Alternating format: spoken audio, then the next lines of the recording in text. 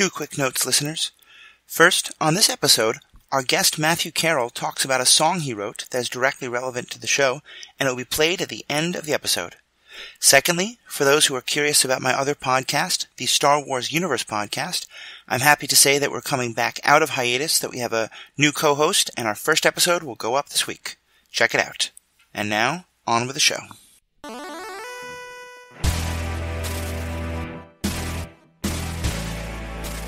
Hello, everybody. Welcome to this episode of the Superhero Ethics Podcast. I'm Matthew, one of your hosts. Unfortunately, this week, Jacob can't be with us, but we're joined instead by Matt Carroll. You may remember Matt. He has been my co-host on the Orville Universe Podcast, and he's also one of the founders and the co-hosts of the MCU Cast, the one that really inspired me to get this started, as well as a number of other podcasts, including some that make it very relevant that he's here with us today to talk about Picard, the upcoming Star Trek TV show, and the ethical questions therein. So, Matt, how you doing today? I'm doing great, man. I am super excited about Star Trek these days. Me too. Yeah, you want to, just to kind of fill in our listeners who may not know you, say a bit about your interest in Star Trek and what you've been doing with it recently? All right, so from the top, I am a huge Star Trek fan. Grew up with it from, it's probably my earliest fandom, really. I was like 6 years old, loving Star Trek. So been a fan a long time. I say that about 6 years old is when my parents first forced me to sit down and watch it. My mother as well. That's what she did. Yeah, we had one TV growing up. So, after kind of being forced to sit in front of it because there was nothing else on, they wanted to watch Star Trek TNG, and so I just fine, I'll sit here.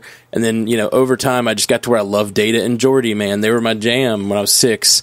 And then there's I think the friendship, I guess, I don't know. Yeah. But over time, and the sort of novelty of the android, but over time, just grew to love it. I've been a huge fan ever since, and love deep continuity. If anybody on here listens to the MCU cast, the reason I love the Marvel Universe is because they at least attempt at a tight continuity, which I learned from Star Trek. So Star Trek is kind of my original sin of my fandom, is my love for Star Trek. And I've loved a lot of things, and a lot of it's very I don't know, my entire framework for not just for morality and to some degree the way I think is built on Star Trek. The way Kirk always tries to find the third way, looking at a problem and trying to find the way out of it that avoids the pitfalls. I don't know. I think like Star Trek. Star Trek is a huge part of my life. But doing that, we started the Star Trek Universe Podcast, and so we've been doing that for about a year now. And when we started doing our Picard rewatch, we call it the Picard Primer, where we're rewatching episodes that are important to sort of what we think the Picard show is going to be about. So basically, Picard, Data, Borg, Romulans, and Seven of Nine is what we were going for. Watching specific episodes and movies based on that. I got so excited about this Picard show, I started writing songs about it, and so now. Yeah, this is the ultimate going deep moment. Yeah, no, and that's the thing, is I'm not just hey, let's write a silly song. I'm trying to really deconstruct every episode we cover and find the emotional core and find where I interface with that emotional core and write a song that really resonates with me personally. And so it's weird. It actually, me and you both have connections to the church. Yep. I grew up in it, and one thing I realized about what I'm doing when I'm writing these songs is I'm kind of doing what I did, what I grew up doing when people wrote sort of songs about Christianity. You know what I mean? Yeah. I'm kind of and it's something that people don't do anymore, and I feel like they used to, Led Zeppelin and stuff used to be about Tolkien, but that's not a thing that's kind of cool anymore. And I just from writing these songs very built on Star Trek, and it's really been super artistically fulfilling and super fun. Well, and I love that. I love everything about what you just said, and I'll kind of hit a couple things. One is, I've mentioned this in the podcast before, but I had a similar thing. My mother was a huge Star Trek fan. She loved the original series. And so growing up, we would watch that when it was on syndication when I was a kid. And it was the same kind of thing. Like, I would be 8 or 9 years old, and like, we'd watch the episode about the aliens with the black face on one side and the white face on the other. And she and I would talk about it. And she'd ask, like, how do you think this connects to what's happening in our own world? And it was really kind of the way my mother taught me ethics and taught me morality. And I love hearing that that's true for other people, that Star Trek has been such a big part of people's lives. I also really connected to what you said about the church, because in grad school, I took a number of courses on sociology of religion. And one of the things that we looked at quite a bit was the idea of, what does a religion look like just from a sociological perspective of, what are people doing and how is it influencing them and how is it built? And from those definitions, like the sociological definition of a religion, one of the closest modern day equivalents is the Star Trek fandom, especially in terms of the way that it's, a community built around shared texts, and then people get together and debate what do those texts mean and which are canon and which are not, and try to use them to influence how to shape their lives and stuff like that. And so, yeah, the connection you make there totally makes sense to me. Yeah, it's weird. There's a time in my life when saying that would feel blasphemous, but I am no longer in that time in my life, and it used to feel, when people would talk about TV shows that way, I used to feel like, oh, that's so trite, or I don't know, like they're a little obsessive or something. And now where I am now in my life, I'm like, oh, it's no different. It's just the same. If this is the danger, I guess, of treating these kinds of shows as if they are a religion, I don't think that's a good idea necessarily. But treating them because you're basically just working off something some other guy is writing. But that's the thing is, like, that's as I believe today, and I I don't talk about this much on the cast too much, but as I believe today, that's kind of how I think all religions are, and they're all just things people wrote down because they felt or thought a certain thing. And so I don't know. It's been interesting. It's I guess in those cases, a lot of times, at least they were trying to come up with a system of morality, whereas Star Trek is just trying to make entertaining TV. So you got to be careful which episodes you invest yourself into. Well, and I would actually argue with that a bit. Because first of all, I think it's funny because when you said it sounds blasphemous to you, I have to remember that you like me come from a religious background, because I think an awful lot of people would say, yeah, that's blasphemous. How dare you ever insult Star Trek by calling it a religion? So I think people would approach it from both sides. But I do think, and I want to talk more to your partner on the Star Trek Universe podcast, Dave Robertson, would probably know more about this. But my memory is that Gene Roddenberry was actually very intentionally wanting this to be a TV show that would teach people ethics, that would teach people morality. This is a very wrought issue. We've talked about it many times on our cast. That is what he said in the 80s, after he had made the original series, and it kind of had a thing. Like, at some point, Gene Roddenberry went from being a guy who was trying to make what he called Wagon Train in space. Like, he's trying to make a Western show, but in space, basically. And I mean, obviously, certain writers elevated it, and other writers didn't. Other episodes are very, basic, just adventure stories. But he went from a guy trying to write that, and at some point, I guess because a lot of other people started to see it like we're talking about, almost like a religion, I think that he started to believe his own press to some degree. And so that's actually some of the biggest failings of the Next Generation to me. Our early Next Generation, Gene Roddenberry still had a lot of creative control, and he would really push back on there being things like conflict between characters, because he wanted to believe in such a perfect future that our protagonists would never disagree. So that's at some point he started believing his own press and stopped, I don't know, just trying to entertain.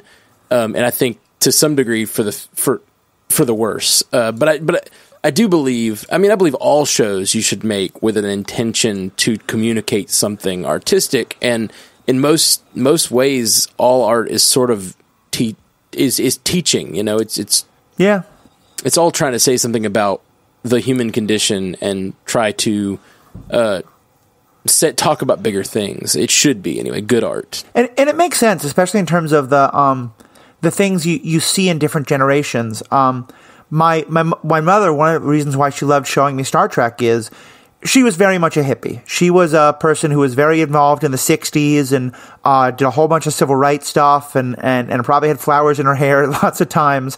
And she liked to talk about the fact that when she wanted me to understand the fundamental hopefulness that was at the heart of so much of the attitude of the late 1960s, that Star Trek was one of the things that she liked to show because in her mind, it was so fundamentally a TV show about hope. And when she and I watched Next Generation, she remembered commenting that it felt a little off because the time that it was being made was not a time of hope in any way the same degree. And that I've always thought part of why the newer Star Trek start to get a lot better around DS9, and I know you feel the same way, it is in part because it moves away from being just, like you said, that Roddenberry idea of there's no conflict and everything is perfect, but into, well, what if there are still some, bad apples within the Federation? Because that's the way the world works, and we're never going to be perfect, no matter what science and technology does for us. Yeah, for sure. I think that's definitely when Star Trek is at its best. I just think all art is better when there's gray area. Yeah. And we won't get on Star Wars. Well, I do think it's funny that you're a partner for the MCU. We're sort of getting into a world now, and you're going to talk about this more at the end. A number of these podcasts are going to all be coming together in something that Matt is building called the Stranded Panda Network, and I'll let you comment on that at the end.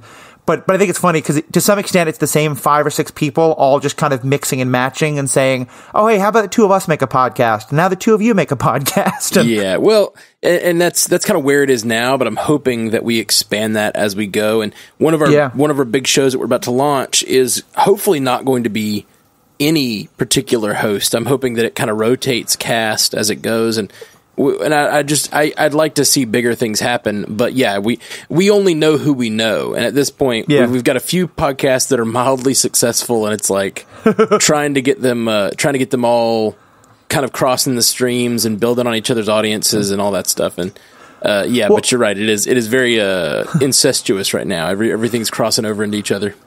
Well, I was saying that just because the person who is your co-host for the MCU cast, Jeff, he is about to become my main co-host for the Star Wars Universe Podcast. And I know we'll probably have a little rivalry between you guys and us about Star Wars and Star Trek and how the 2 shows approach ethical questions. But staying just on this, on Star Trek, let's shift now into the conversation specifically about Picard, because I know one of the reasons why I was so excited to bring you on was we are about to get new Star Trek content for the first time in a little while, and you and I have talked a lot about the idea that one reason we liked the TV show The Orville so much is that, whatever we thought about the J.J. Abrams movies and the Star Trek Discovery show, they weren't quite scratching the Star Trek itch in the way that we wanted, and that Orville kind of was in some ways. And so I was really excited to look at this new Picard show that's coming out, and to really wonder, what if this is going to get us back to the kind of stuff we loved about Star Trek, including, like you just said, like all that moral gray area, the episodes where you can watch it and 2 people can have different understandings of what happened or what should have happened. So kind of with that in mind, let's just start on the general level. What has you excited about the Picard TV show? Well, it's hard to say, because a lot of what has me excited about the Picard series has absolutely nothing to do with what I want out of Star Trek. Really? Okay. So stepping back, like the whole reason we're naming our thing Stranded Panda is because I feel like a stranded panda. That's the whole thing, is that there's this idea of being a geek. And back in the day, sci-fi and fantasy was used, at least at its heights, as like the popular stuff, the stuff that people loved, like Star Trek, like Lord of the Rings, like all of it, and even Star Wars, I guess. It was used to tell a story that was hard to tell in today's settings. Like, it is being used to you're putting that skin on it so that you can tell a story. Like you were talking about with that episode about the people with the white and black faces. Like, that's being used to tell a story about racism in a weird way so kids can, like, get into it where it's not just about race. It's about these weird aliens, you know? It's genre fiction at some point was used for that purpose.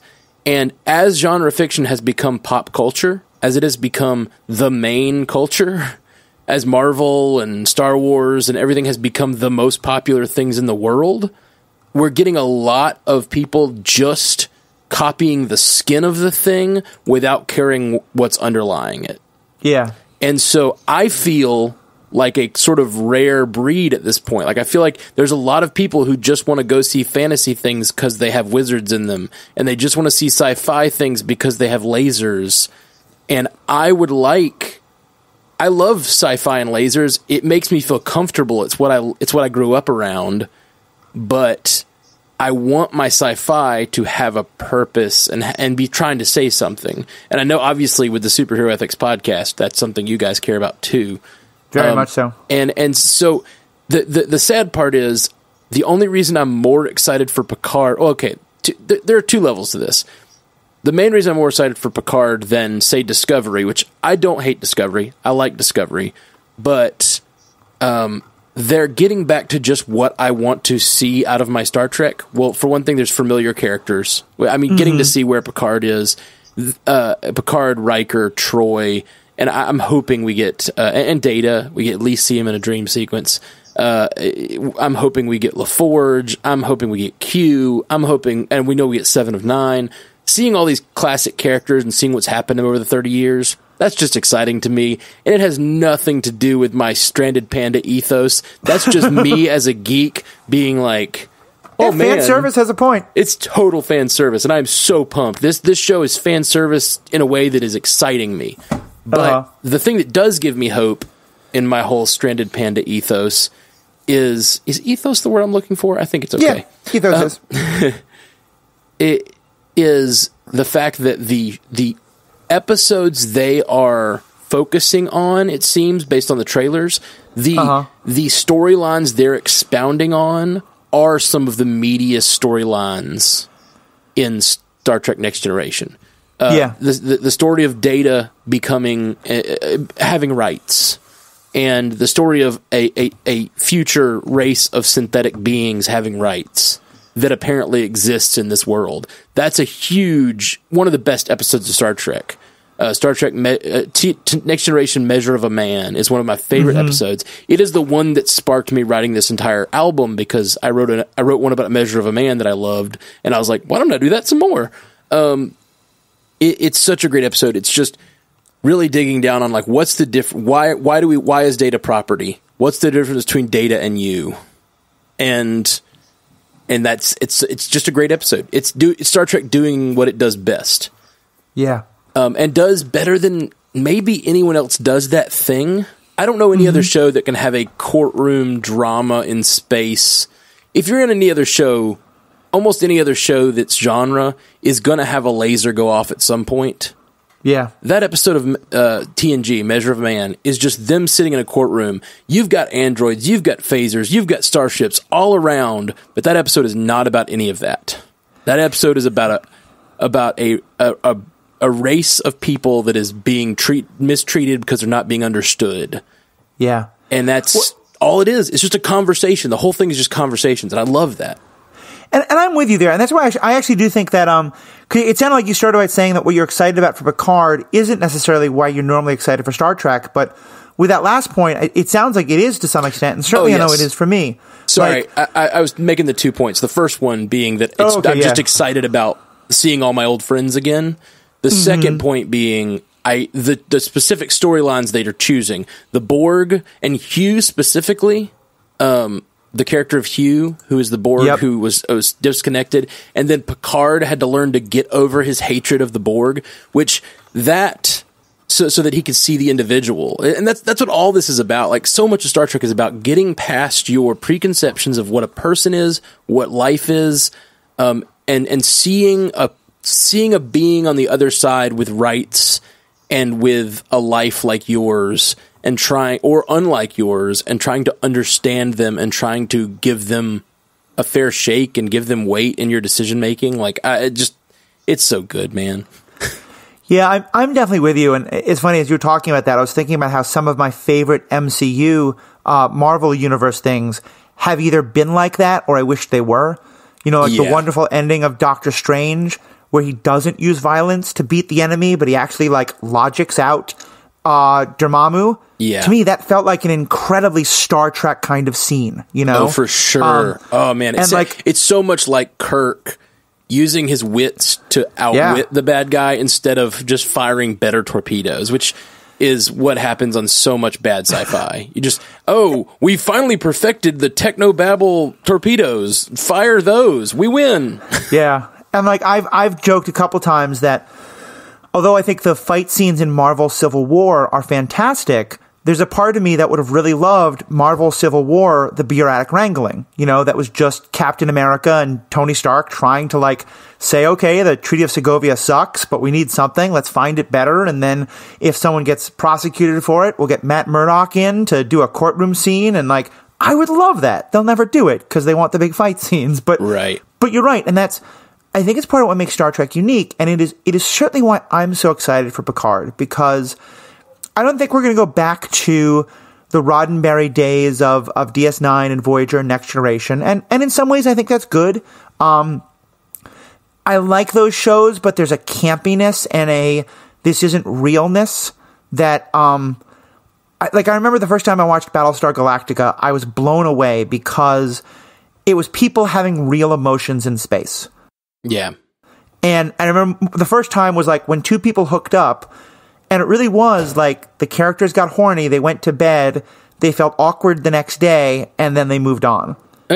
Star Trek, that would, like, those 90s Star Trek shows, you kissed someone and that meant you were falling in love. Like, that was the only way to do it. I would say DS9 gets a lot closer to what you're talking about.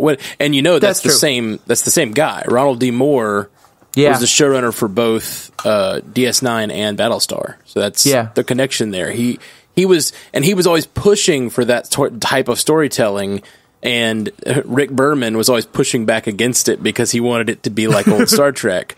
And so I think Ronald D. Moore is one of the big heroes of the modern age of Star Trek. Of course, that's my perspective as someone who loves DS9. There's a lot of Voyager lovers out there who are like, no, DS9's not Star Trek. It's funny. I admit I have a deep love of Voyager, but I think I watched most of Voyager on a binge after I had had major surgery on my leg.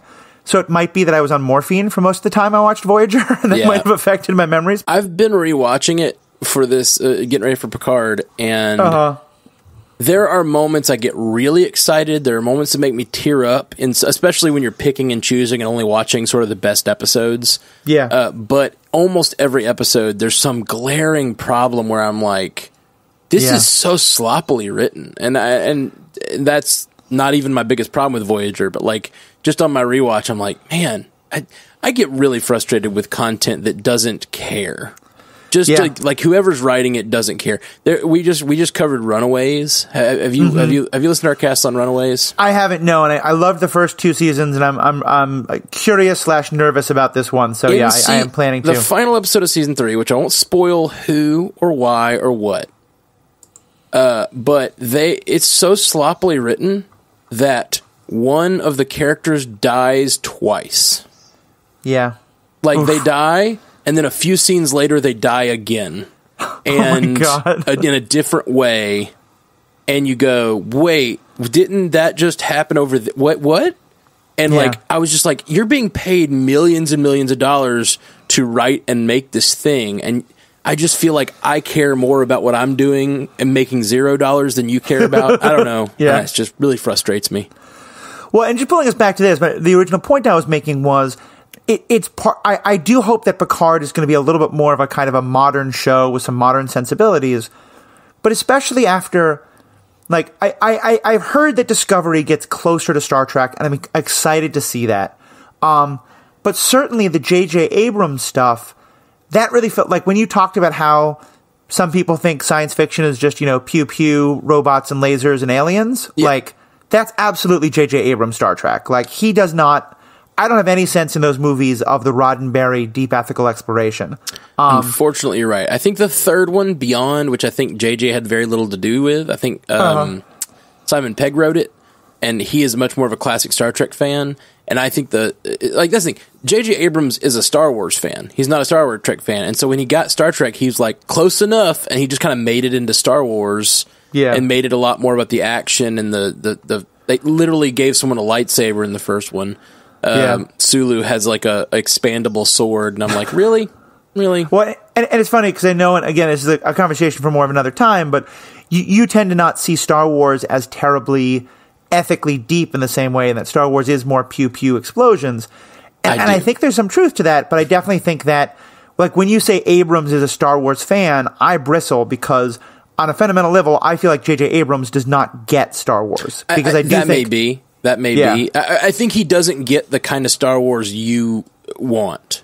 Right. Clearly, based on this last trilogy. But, like, I think that I don't think there was any depth, much depth to this most recent trilogy. And it just bothers me. So anyway, getting us back to the topic, though, let's talk about what we know about Picard from the trailers and kind of some of the, like, you've talked a little bit about it, but I know you've gone pretty in depth with it. Do you want to kind of highlight what are a couple of, like, things that we've seen are going to be explored in the plot, and then we can talk about kind of how we think about some of the ethical questions that the show's going to explore? Absolutely. I mean, I think the basic...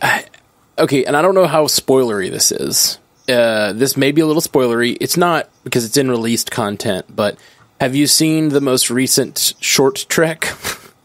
I have not. So, based on the trailer for Picard, one of the biggest things, I mentioned it earlier, Measure of a Man, you have this episode of Star Trek where Data is on trial.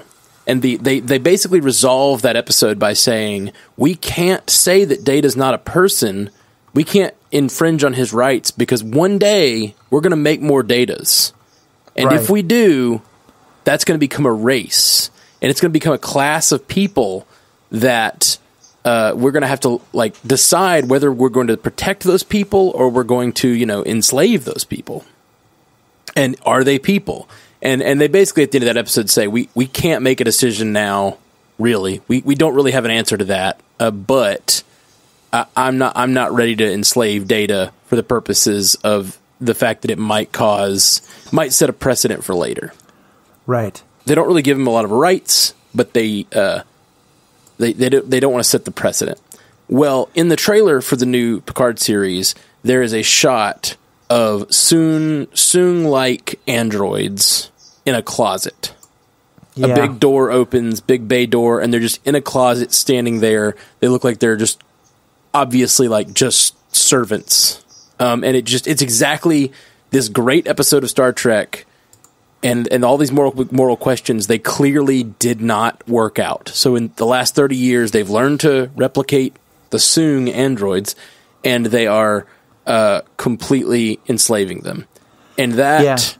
the fact that that's probably a big part of it, and I thought it was a big part of it, but then this most recent short trek, very exciting to me, had a battle sequence. You may have seen it in the trailer. In the battle sequence in the trailer, you see Picard have flashes of a battle that he's having a bad memory of. Do you remember that in the trailer? I do, yeah.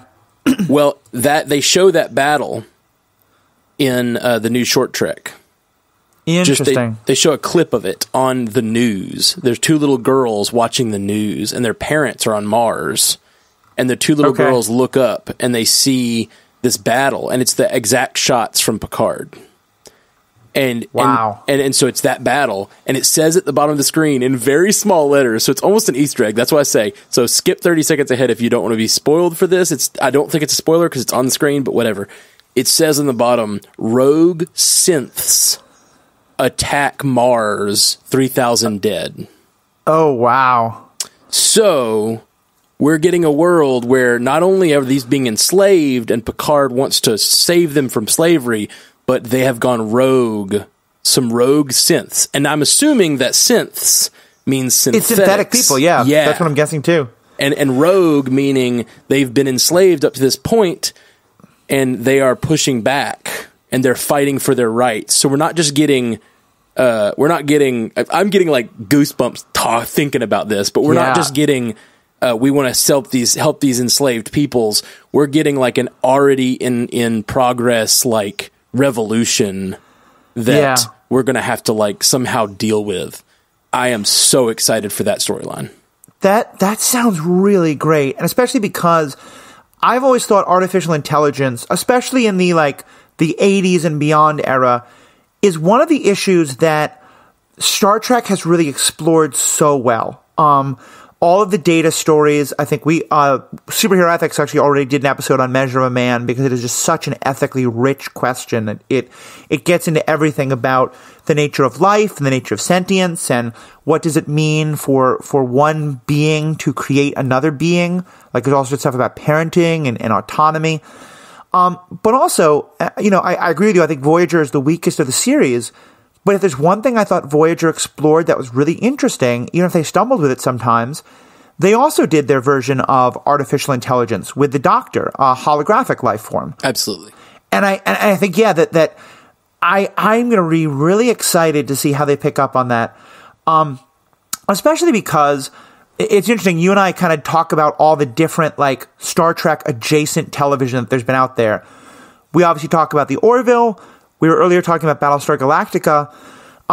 Another of my favorite Star Trek adjacent shows, especially because it is very anti-Roddenberry in a way, is Babylon 5, which I think is some of the best television I've ever seen, especially if you really love continuity, because he literally had the entire story written the day he wrote episode 1. It also is some of the cheesiest, worst special effects, and sometimes, especially in season 1, bad acting I've ever seen. But the reason I bring it up is a fundamental plot line there is the emergence of psychics, and then the fear about the role psychics will play in our society, to the point where psychics attacking Mars specifically becomes like a big thing in the show. Oh, funny. And Mars is a kind of a different thing, but there's a lot of conflict on Mars, especially. But I definitely got a hint of that in the way you described it. They may have had no idea of that when they were writing that scene, but certainly it's like one of the things I liked about Babylon 5 is Babylon 5 did the opposite of Star Trek. It said, what if we're 500 years in the future, but all the same problems are still there? There still is hunger. There still is religion. There still is a news media. Yeah. There still is all the things Roddenberry thought would go away.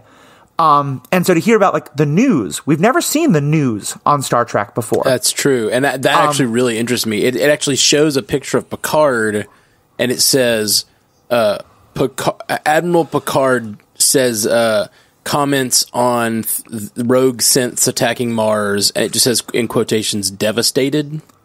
Wow. And so it's just, and I'm guessing that's what sends him to his vineyard, is that he was probably fighting for the rights of these synths and trying to probably keep the peace and fight for their rights, and then they ended up like, not being able to get rights and ended up attacking, which, man, it's just, can you think about that? Think about Data. Think about someone, his affection for Data. If Data had like not been able to get his rights in Measure of Man and then had gone violent and attacked. Well, and it's, forgive me, my brain is going off on tangents, everyone, so I apologize to our fans. But the first thing that I think of is that I've seen Patrick Stewart do that before. Because I've seen Professor X, when the mutants he so wants to raise and show society are good and are not scary. That's true. Some of them start rebel. Like there's such a parallel there, isn't there? Absolutely. Yeah. So it all this is just making me so much more excited to see. Yeah, and I'm really curious to see where that's going to go. And let me ask you this, especially as someone who loves the continuity. Data was always clearly one of our favorite characters. I think one of your favorite characters. And it's interesting that it looks like Brent Spiner is going to be involved in some extent. There's going to be like dream sequences or kind of mental imaginings where Data is talking to Picard. Right. So my question for you is, how would you feel, though, as someone who both loves the character of Data but also loves continuity? Like, is it important that Data is canonically dead and stays dead? Or if they did some kind of technology hand-waving of Data being rebuilt, is that something you'd be excited for? I wouldn't mind it. He's canonically dead, but in the worst Star Trek movie. And also true. And they did it in a ham-fisted way, and they clearly, when Spock died, he grabbed the face of McCoy and put his Katra into McCoy. Right before Data dies, he downloads his full consciousness into B4. That's right. And there's actually, in the Countdown comics to the 2009 Star Trek, there's actually a Captain Data in the fleet, and it's never explained why there's a Captain Data, but you can just assume that B4 became Data after Data died, because he had his full consciousness downloaded into him, which, by the way, is one of the worst scenes in Star Trek for this question, because they have this conversation, and it's so ham-fisted. I just watched this movie, had read a song about it, actually really liked the song, and I tried to focus on the things that I liked in it, but this scene is like unforgivable for the Data storyline, because Data is yeah, I know. You go back and watch it, you're going to hate it so much. Data meets... This is the TV equivalent of "this smells so bad, smell this." Yes, exactly. Data meets B4, and B4 is a different android, and then he decides to... Him and Geordi have this really short conversation about... And Geordi's like, why are you down... I can't believe Picard let you do this. I can't believe the captain let you download your entire consciousness into... It's all of your memories. This is all of who you are into B4. And he's like, well, I want him to have all the advantages that I have. And he's like, yes, but he's a different being. Like, maybe he has his own experiences and he'll grow his own direction. And Data's like, yes, but I want to give him all the, like, whatever, all the possibilities that I can. And then he just gives him his consciousness. He overwrites this poor B4 before he has a chance to grow into something like Data, and make his own choices. And now by the end of the episode, at the end of the movie, there's this scene at the very end where he's hauntingly singing a song that Data was singing at the beginning, and so it's clear from that he's already, his consciousness is emerging in B4, and then you have the comic book where you have this Captain Data, which those comic books were written by the same guy. I think it's Kurtzman, who is writing the Picard series. So if there's a Captain Data out there in the comics, there's very likely a Captain Data out there in this Picard universe, and it's probably B4. Which is that scene is so unforgivable when you get this entire series about Data trying to become a person, make his own decisions, and then he meets another android like himself and then just takes away his agency. Yeah, that does not seem to fit. No. Just on that similar subject, do we know canonically what has happened to Lore, Data's kind of evil twin? He was decommissioned after Descent. He met Hugh, the character who's also in the new Picard series, who I'm super excited about. Hugh is a character. He was a Borg who they found disconnected from the hive, and they teach him how to be an individual. And by the end, it's one of my favorite. It's another one of my favorite episodes. By the end of this episode is called I, Borg, and Picard hates the Borg because of what they did to him. But Picard is looking at Hugh and saying. He actually tries to convince Hugh. He takes on his Locutus persona, and he tries to convince Hugh to help him assimilate the Enterprise. And Hughes goes, "No, they don't want to be assimilated." Right. And he's like, "Geordi doesn't want to be assimilated, and Geordi is my friend. I won't help you." And then Picard is taken aback because the Borg uses for the first time, he uses the pronoun I. And he's like, "You're not an I. You are Borg. We are Borg." And he's like, "No, I will not help you." And like he stands up for his new friends on the Enterprise and won't assimilate them. And it's just such a beautiful picture of Picard learning to believe in the individuality of even a Borg and the possibility that life can exist even there. And it's just a great episode, another great episode. So that character is going to be on Picard as well. and I kind of forgot what I was getting. Sorry, where I was going with all that. I got into the cyborg. I think you just did the perfect segue if you didn't mean it, because we were talking before about how the other big issue that we're both really excited to see how they explore on this show is the Borg. And by all indications, it seems like maybe the Borg are still an enemy, but maybe they're kind of now more like almost refugees. Now it's sort of a situation of like, can you learn to stop hating your enemy when they're in a different situation? And my impression is that all these same questions about what is I think the questions that surround the Borg are going to really dovetail into the questions that surround Data and androids, because it's the same kind of thing of what is the value of of who has rights, who has individualism, who has, an individual robot being treated as a sentient living being with rights in the same way of like an individual part of what was a collective. And like, how do you deal with that? And how do you... One of my favorite topics is always the idea of what moral value do you give to your enemies, and I love characters like Daredevil, for example, who really wrestle with, it's not just nameless, faceless enemies who I'm fighting, unless it's zombie ninjas in season 2. But like, other than that, it's the people I'm fighting have a face. They have an identity. They are individuals. I can't just say they are bad people. Yeah. And that's what Hugh teaches Picard, is that you can't just believe that, the Borg are all just like quote unquote bad people. They are individuals somewhere under all of that. And they can become individuals. They can become redeemable.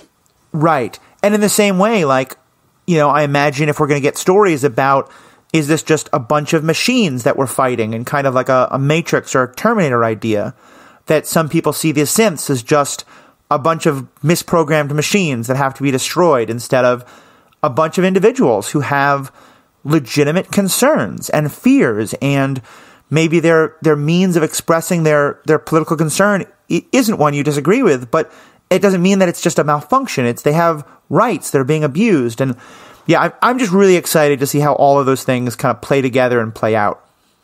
Yeah. Something that hit me as I was writing all these songs about Star Trek is I was trying to write all these songs about the Borg and trying to connect them to my own experience, and having the way Hugh talks about the Borg, and he doesn't talk about them as people that wronged him. He talks about them as a family that he wants to get back to, and a sort of like belief system that they have that everything will eventually come up Borg, as it were.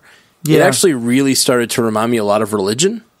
Yeah, I think that's true. And I don't think they very distinctly draw that parallel on the show, but once I saw it, I can't unsee it. I feel like the Borg are very strongly related, just the way they want to change everyone to what they are, and they don't see themselves as wanting to conquer. They see themselves as wanting to help everyone. They want everyone to achieve peace and unity. Yeah. And so the Borg are a really interesting look at religion from the outside, I think. And that really helped me get to where I was writing these songs. And I don't know, I can't unsee it. It's weird. No, it's a great connection. I think I've talked with you about this. I know I've talked about it on other podcasts. As a student of religion, something I've always been fascinated by is the extent to which, like, most of the kind of like, quote unquote great religious leaders of our time, Abraham, Jesus, Mohammed, Buddha, John Wesley, Dorothy Day, like whoever it is, almost all the time, these people come along and say, at least according to the stories, whether you believe they're real or not, but they come along and say, hey, all of you people, you've started all thinking the same way and making the same mistakes. I want to challenge you to think as individuals and to be your own people and to try and question the things around you. And then what almost always happens is that people start saying, oh, well, that person told us to think this way, so let's all just think that way and not have to think. And it's, I think there's something incredibly comforting about having someone just tell you what to think and tell you what is right. You may know the exact wording better than I do, but when in the first Avengers movie and Loki kind of comes like to claim his role as the Emperor of Earth or whatever. And he says that he comes to offer, I think the wording is freedom from choice. It's something like that, but it's presented as this kind of mustache twirling idea, but it's something that really appeals to some people. They don't want to have to think about morality. They don't want to have to think about right and wrong. They want some powerful person to stand up and say, these people are good, these people are bad, do this and hate that, and it's all very simple. And I think that's why those kind of religious devotion, like that, really appeals to people in really scary ways. And what I'm going to is, I never made this connection before, but I think you're right. That's a big thing the Borg does, is if you're plugged into the Borg, you don't have to worry about who likes you and who doesn't, because you can read everyone's thoughts. You don't have to worry about, should you make steak for dinner or make chicken? Like, everything is already taken care of. Yeah. And I love the song that you wrote. We're going to have some links to your songs at the end of this episode and on the show notes. Thanks. I think my favorite of yours so far is that one you wrote about Hugh. And there's that one line that moves me so much. And you can quote the exact lyrics. I'm probably getting it wrong, but it's something about like, I'm no longer a we, I'm now an I. Oh yeah. Along came the Enterprise and my we's turned to eyes. Yeah. It's a little cheesy, like, but maybe I'm a cheesy guy. I get goosebumps again just thinking about it. I definitely did not mean to shame you for liking one of my lyrics, I promise. Yeah. But whenever I state my own lyrics, I always feel like I'm embarrassed by them. But yeah, and particularly that one. It's such a funny because I wrote a rap song about Hugh, and that's fun to me. Yeah. The line that really gets me still when I sing that, and the line that gets me is there's a limit to my processing power. I can't be sure what might happen this next hour. And like, that's about the idea that the Borg believe fully that resistance is futile. Eventually the entire universe will be the Borg. Everything's eventually going to come up Borg. Like, and that's the way most religions are too. They all believe that eventually, if you do what you're supposed to do according to this book that you have, good things are going to come to you, whether it's in the afterlife, and then eventually, whatever, your God will come back, and the rest of the world will know that you were right. And so the Borg have this, because they all work together. They believe so strongly that they know the future. And that line in my song is about myself standing outside religion, and it's about Hugh standing outside the collective. This limit to my processing power. I can't be sure what might happen this next hour. And like, it makes you anxious because you don't know the future anymore. If you're such a believer in a religion, you believe you know how things end. And that's really meaningful to me. I think this is something you and I talked about on one of our Orville podcast episodes, where we talked about how, like, and this is something I always, Gene Roddenberry obviously was very, very atheist and very, very much like science good, religion bad, which is a dichotomy that I never quite believe in, but that I do think that one of the things that Star Trek didn't identify enough, and that, as we talked on Orville, sometimes they did, sometimes they didn't, but it's that idea of like, even if you can prove to someone that their religion is wrong, or at least that their approach to religion is fundamentalist and like just isn't, that their scientific facts are wrong, you have to account for the fact that you're taking away like the fundamental thing they've based their life on. That's not an easy thing to do. Like giving you just an example, like in my biblical studies courses in seminary, we had a biblical history professor who went on a long explanation, and spoilers, if you're a biblically fundamentalist, you may not like what I'm about to say, or maybe skip ahead 30 seconds, but they basically went through the history and like proved that there is absolutely no evidence that the Jewish people were ever in Egypt or ever had anything to do with the building of the pyramids. There's actually very solid evidence that like different Israelite peoples living in the Jordan River Valley, like one of them used to enslave another, and there's a story about that rebellion, but then when they were bringing all those people together to unify them, they didn't want to make it a story of like one half of us were doing shitty things to another, so they said, well, let's just make it about Egypt. And what I loved was that the professor was training us to be pastors, and the professor both explained all of that, but then also said, remember, you can't stand up in a pulpit and talk to people who have spent 50 years of their life believing this is true and just say, nope, haha, it's all false. Like, there's a lot of pain that goes along with that. And this is all a very long tangent, but kind of what I'm getting to is I think what it gets to is the idea that, like, if a fundamental ethos of Star Trek is to find the ignorant and bring them enlightenment, and to show the people who think that, the world is governed by mystical forces that are just the tides, let's teach them the science. But that what I think Star Trek always missed was the reminder that taking that away from someone is painful, and there has to be some accommodation for it. And I love that in the character of Hugh, I feel like that's the one place where they get it, where there is a sense of, like, it's probably better to not be locked in that collective, but it's also going to suck if that's what you got used to. Yeah, and that's what's so great. Hugh appears on 3 episodes, 2 of them being a 2-parter. And the second time he comes back, it's so neat. They send him back into the hive. They actually don't send him back to the hive. They give him a choice, and he says, it would be more dangerous if I stay. It'll be dangerous for Geordi. It'll be dangerous for my new friends if I stay, because the Borg will come for me. Thank you for offering me sanctuary, but I'm going to go back to the hive, even if it means me losing my individuality that I now cherish. And they send him back, but his individuality is spread through the collective.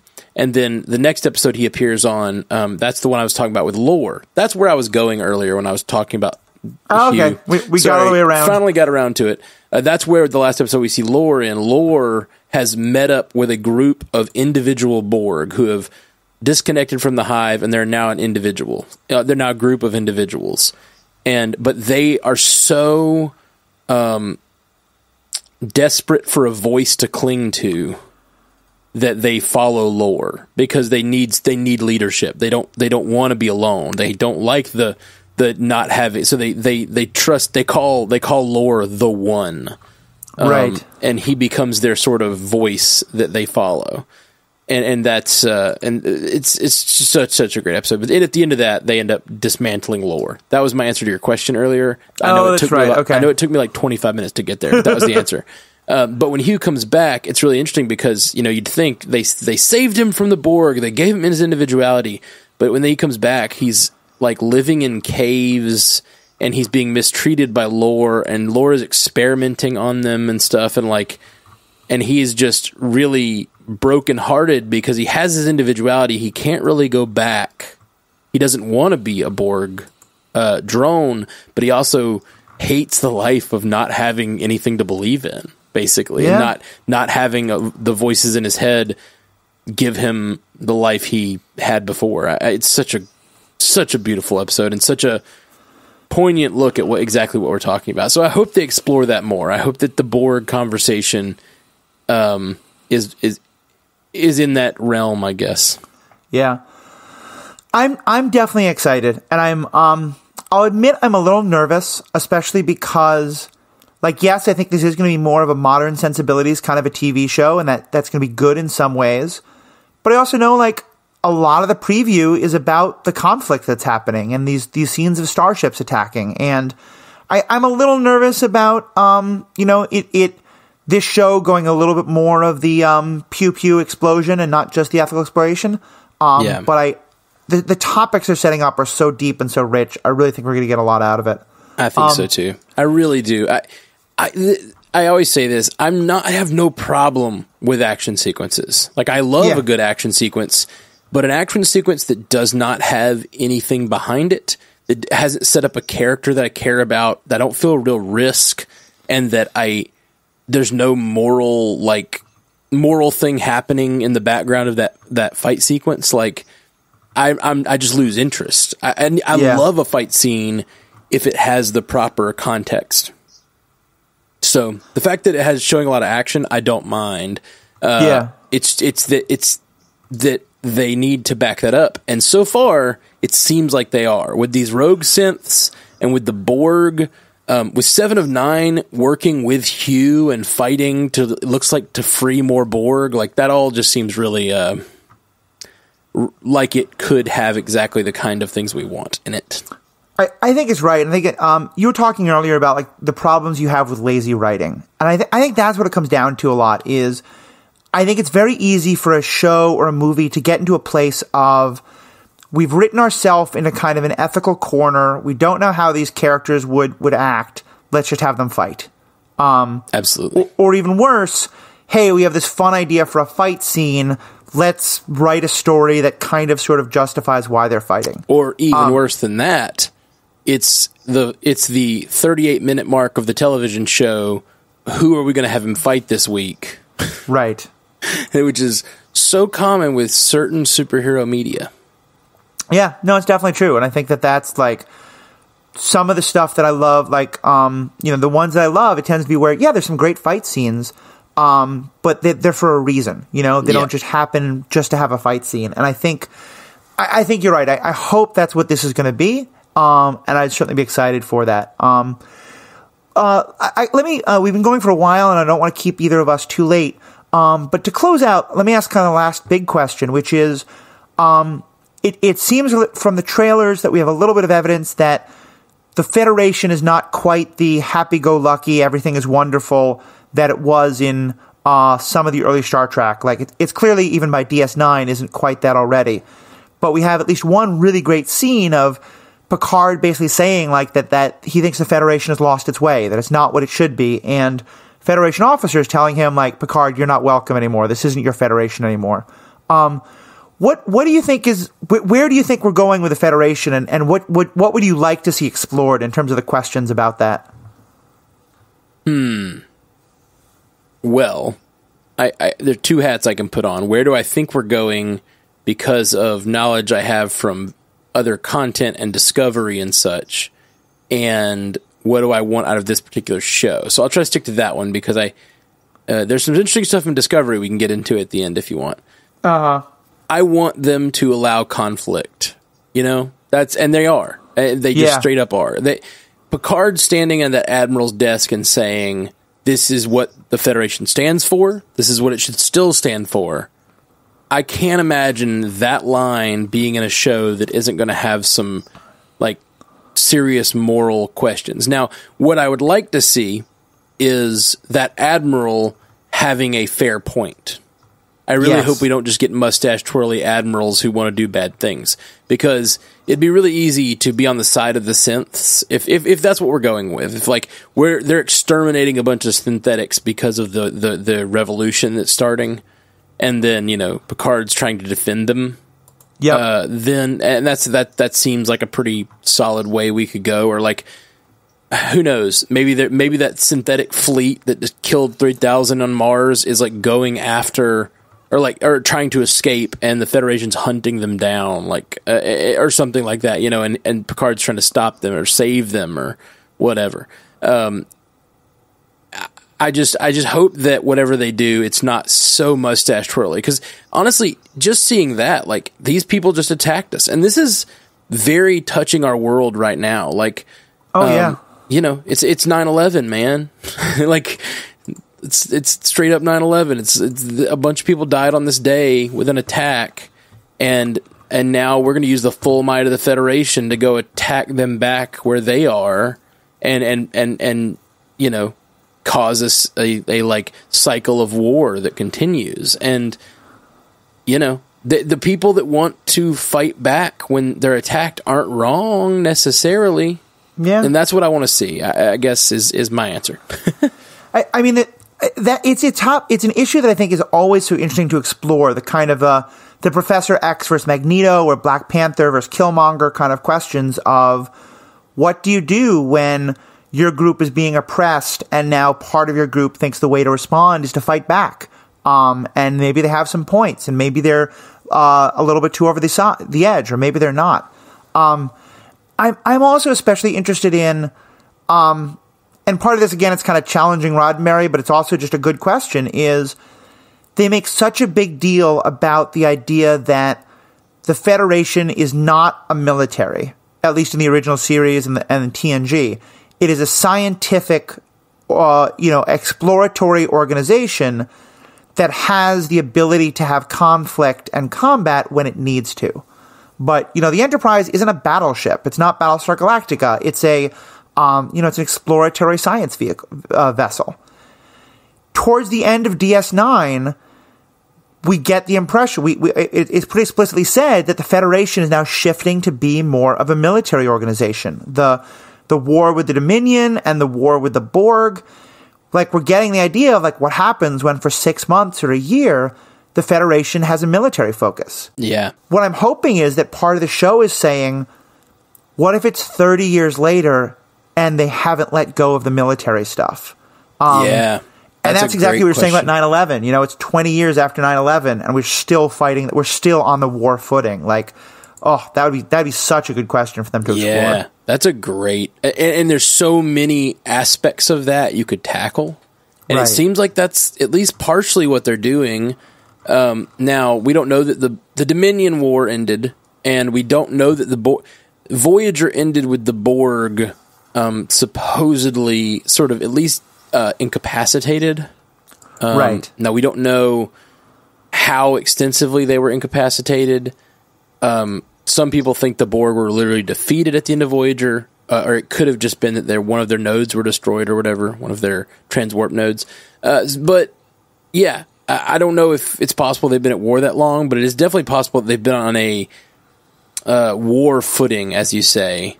Right. And 30 years, it seems like that's almost time, especially with all the new technologies they were developing. They probably could have almost explored the full galaxy by now. And what happens to that huge behemoth organization when everything's explored? Yeah. That's I'm just thinking of that, but toward the end of the show, they're starting to get transwarp capabilities and things on Voyager. And it's if you could do all this transwarp stuff, you can get anywhere in the galaxy pretty quickly. What if they just finished exploring it? And what do they do with this? What do they do with the Federation when it's just spread all over everywhere that's reachable, I mean, there's some great historical essays that were written at the end of the 1800s that were about the entire American spirit has been slowly colonizing the continent until we get to the coast, and what happens now that we have the whole continent. And certainly you can say a lot of the 20th century, American problems were we kind of trying to figure out where to go next and not ability to just stop trying to take over everything. It also has some economic implications to current day. A lot of our economics in America particularly is based on growth. All of our corporations have to have a certain percentage of growth every year, and that causes certain problems because not all corporations should grow 15% every year. It just shouldn't. That's not the way that the economy should work necessarily. Yeah. And so the question there's questions of that too. If you keep expanding, and then you just reach the end of your expansion, and some people think that that's the American economy right now, is that we're slowing down in our growth because we've just reached a point where it's time to slow down. I don't know. There's a lot. There's so much, and I hope all of that gets explored. Now, that is one thing with them when they're doing an overarching story this way. All these issues that we're talking about would be wonderful to explore. The problem is, if you're doing episodic television, you can explore a different one every week. Right. If you're doing it as one story, a lot of times you're just exploring one or two themes. And so that is the one thing I don't like about switching to a more modern vein of storytelling, is we're probably not going to get these very small single episode stories that are just about this one race that functions this one way and how it's a mirror to our culture or whatever.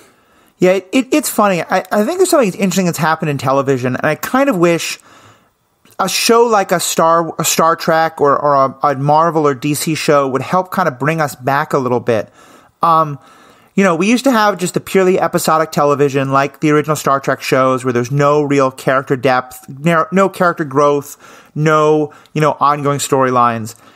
We've now gone all the way to the other end, but I think there was a sweet spot for a little while around the late 90s and early 2000s where I think of honestly mid-seasons of Buffy, the Vampire Slayer is one of the best examples of this, where you had a big bad and you had an overarching storyline, and individual episodes would be somewhat episodic, but would also be driving that larger storyline forward. And sometimes an episode would be really a heavy focus on that, and other times it would be a small focus on that. And right.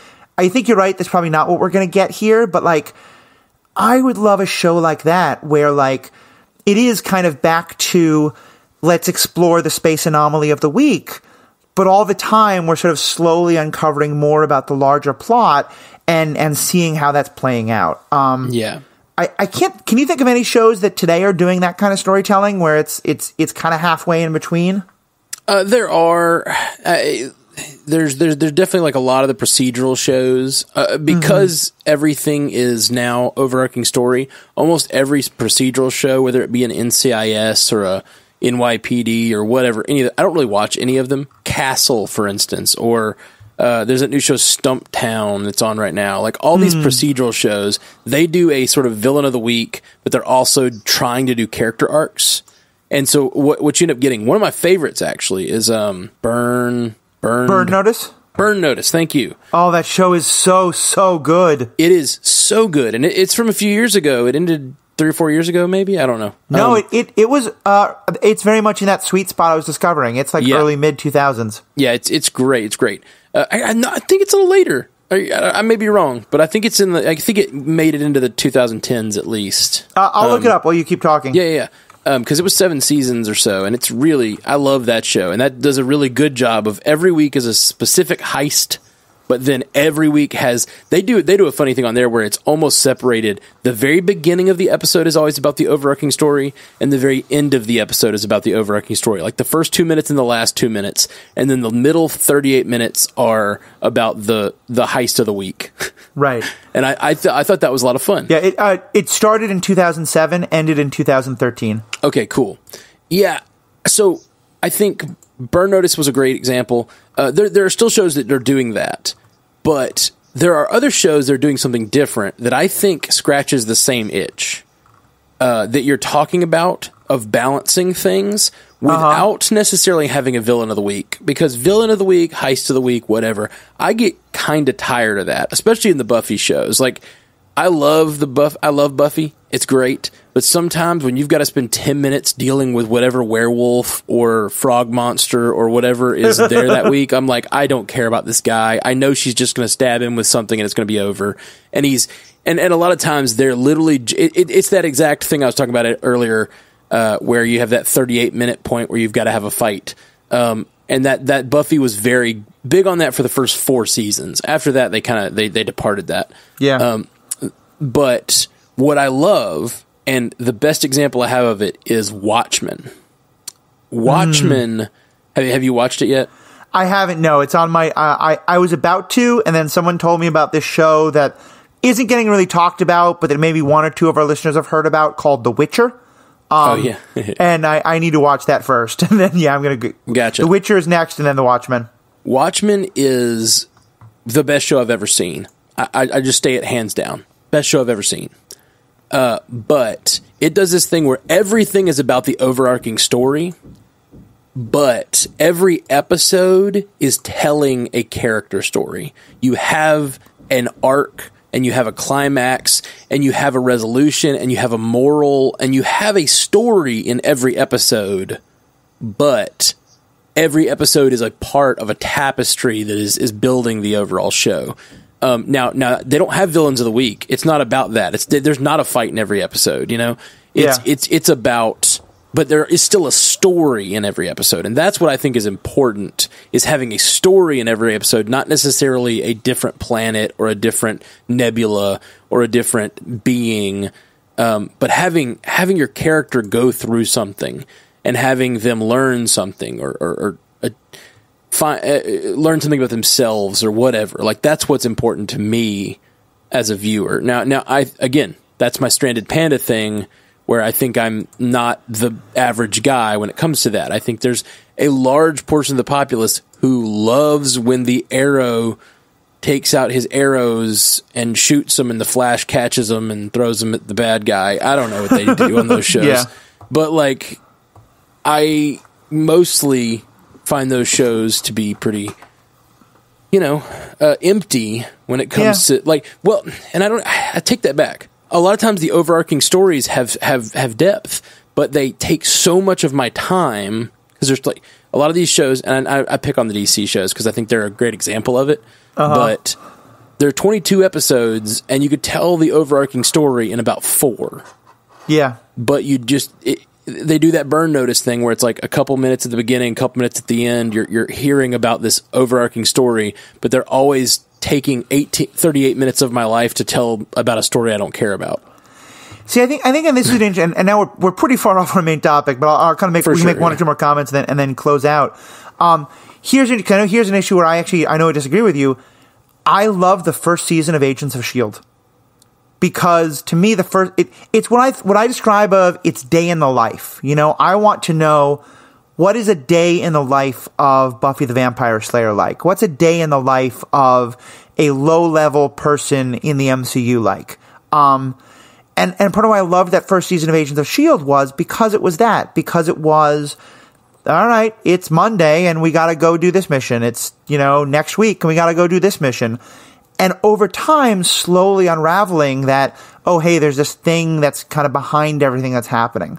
And it's part of why I love the Stranded Panda idea is because, not to go too deep in the metaphor, but I think what we're going to discover is we're not all the same kind of panda. We got a bunch of different kinds of panda, and we're all stranded, and it's about uniting our differences. And I think it's one of the things I was funny. I was talking with Jacob about this on the other podcast episode that will probably come out before this one. We recorded it in our car about kind of the end of 2019 and our favorite stories and stuff like that. Kind of similar to what I know you and Jeff did. One of the topics that we got into was the fact that 4 years ago, I did watch all of the Arrowverse shows because I watched all the superhero media that was on television. Yeah, that's right. Yeah. Because, me too. And Arrow wasn't like, I thought the Netflix stuff was the best and Agents of S.H.I.E.L.D. was a step down and Arrowverse was a step down, but I watched all of it. Cause what was I going to do when I had all the Netflix I could watch, now there's so much, including I want to see The Runaways. I want to see The Watchmen. I just haven't had time. It's an amazing time. We are would you have thought that 10 years ago there would be so much, at least watchable to good comic book content on television that you wouldn't be able to watch it all? No, definitely not. Yeah. It's grown. I mean, I remember when I was a kid, I'd watch things like, gosh, do you remember the show Viper? Yeah. It's stuff like that was real weird, but it was just kind of a superhero show. It wasn't even really a superhero show. Yeah. It was a guy with a car that had superpowers, basically. And it's just hey, it's basically an updated Knight Rider, if anybody doesn't know. It's a show called Viper, but it may be like the car, the Viper, which I don't like cars really, so that's weird.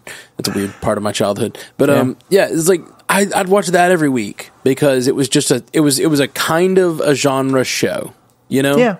Well, I think because we're getting to the point now where we don't just have genre shows. We have a family drama where they happen to have superpowers, and that's The Umbrella Academy. We have a political thriller that's about corporate and politics and the media where they happen to have superpowers, and that's The Boys. It's kind of an amazing time that we're living in now in terms of just all this content that's out there. And now we're going to have yet another in Picard. So, do you have any kind of final thoughts you want to say about Picard and what you're excited about, or maybe even stuff you're concerned about, or just general thoughts? I'm just excited. I really don't have any final thoughts. I'm just excited, and I'm having a blast writing all this music about Star Trek, and I'm going to continue doing that. Even through, I'm going to try, and I don't know if I'm going to pull it off. It kind of depends, it not being episodic, like we talk about. I'm going to try to write a song about every episode of Picard as it airs. Good luck. Right? But it's very possible they won't be episodic, and it's going to be very difficult because there won't be if they don't do a good job of telling a story in an episode, it's going to be really hard to find that heart of that story if there's no story. If it's just a series of expositional events. I really hope they're able to give us stories every week. That's sort of selfishly as a guy trying to write songs. It may be something where once you've seen the whole first season, you can say, okay, there were these 5 different plot threads and I'm going to write a song about, the robots and like the droids and what happened to them. I'm going to write a song about Picard. We never even actually talked about this today, but the young woman who features prominently in the trailers, who we think may be Picard's daughter or someone in his family or someone like that. Like that you might wind up doing that. But for now, why don't you give our fans a rundown of how they can find your music, your other podcasts, and just kind of all the great things you're doing? Because you've built a pretty awesome little media empire now that we're pretty excited that Superhero Ethics can hop onto your coattails a bit. Oh, so man. Talk about how all the different places people can find Matt Carroll content. Well, very shortly. First of all, you can find my music under Matthew Carroll anywhere you get music. But that is not where the Star Trek music is going to be. The Star Trek music is actually going to be under a band I call The Garage, and we are on Spotify. Right now there's one Star Trek song up. There's Spotify, Apple, Google. If you go to any of those places and you follow The Garage, look up Just a Drone by The Garage. That's the song.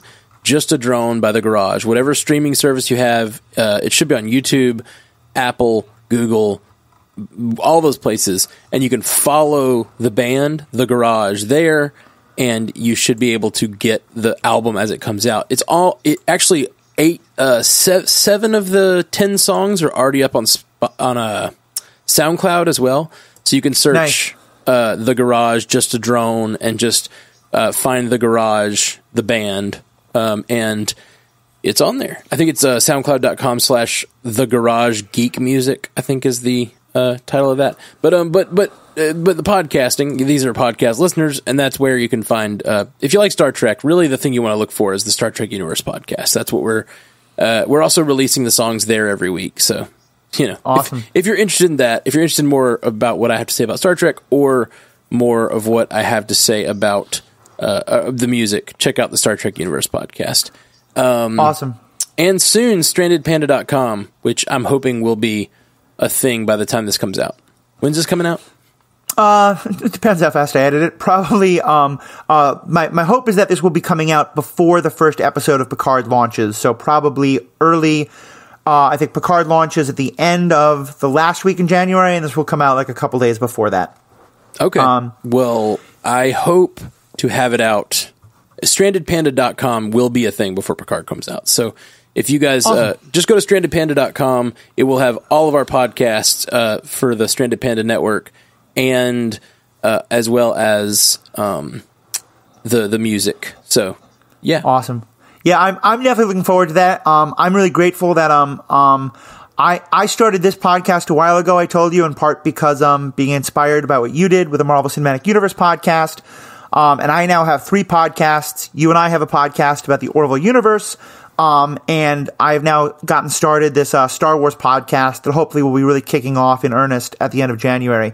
Although we do have a couple of we put up a couple episodes at the end of 2019, went on kind of hiatus because we were having trouble locating a regular co-host. I think we've got that sorted out now, and we'll be coming back. And we're really looking forward to having all these podcasts also be part of that Stranded Panda Network. So yeah, for Superhero Ethics fans, we'll soon be at a point where all you have to do is follow the link from one of our episodes.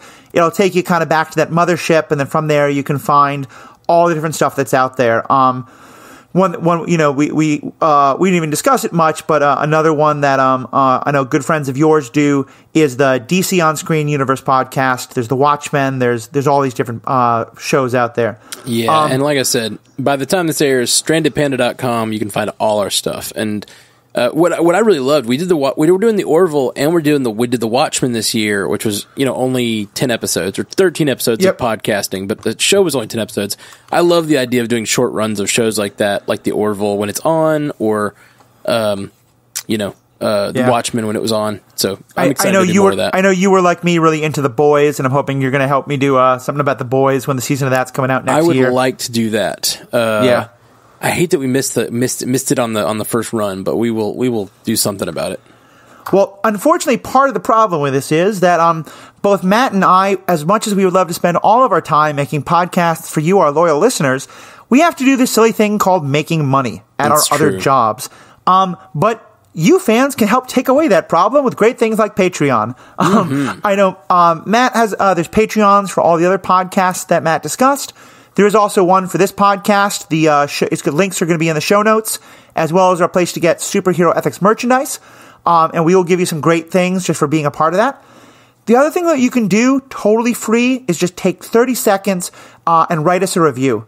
If on Apple, iTunes, on Podbean or Stitcher, any of the places where you get podcasts, they probably have a way to put up a review. If you like this podcast and you're willing to do so, if you can give us 5 stars and just say a word about why you like the show, or even if you want to give us 3 or even 1 star and tell us why you don't like the show, all those things help us know how to make it better for you, but also it helps to make sure other people are listening. And if you're like me, Matt, I don't know if you feel this way, but to me, part of what the Stranded Panda idea is that I used to be someone who would go to one of these movies, go to watch a TV show, and I would have so much I wanted to talk to about it. And I would hang out with people and I'd be like, oh my God, did you see this? Let's talk about Data, and is he a real person, and what was said in that trial. And people would say, like, excuse me, sir, can you just pay for your groceries? Mm-hmm. And I always felt stranded. And for me, what the podcast gives me, and especially with you, the fans, being able to interact more, what the Facebook groups give me. I know MCU just started one. We have one for Superhero Ethics. For you, the fans, I think you feel the same way. We want to build spaces where we can talk about these questions, where we can get into these debates, where we can keep it going. So please give us a 5-star review, tell your friends about it, forward it to people. That's how we grow the community. That's how we grow the conversation. That's how we're not those stranded pandas. So please do, support the show however you can. Support some of the other great shows that Matt talked about. On behalf of Matt and myself and Jacob, who I know wishes he could be here, thank you guys all for being a part of this, and have a great day.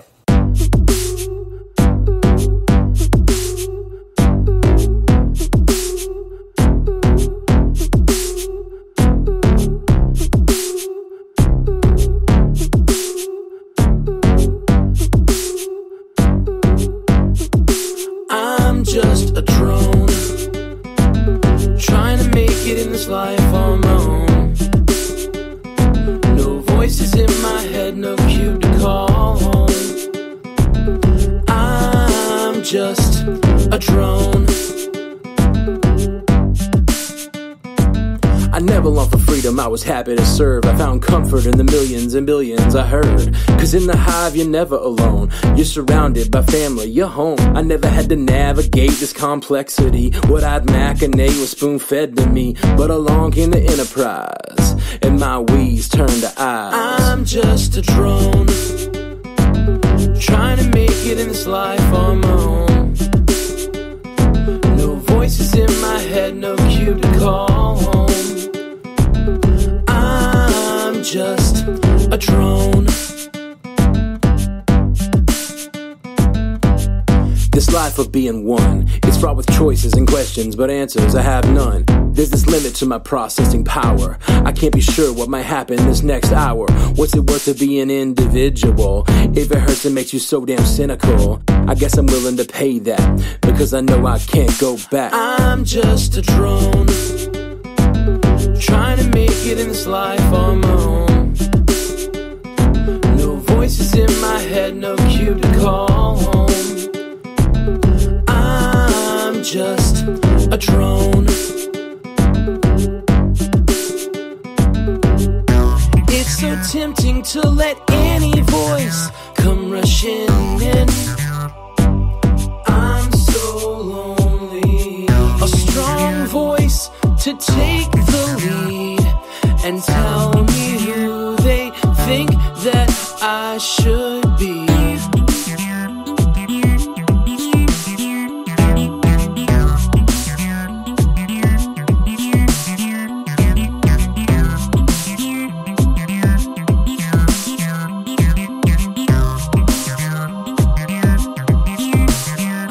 Just a drone, trying to make it in this life on my own. No voices in my head, no cube to call home. I'm just a drone, trying to make it in this life on my own. No voices in my head, no cube to call home. a drone.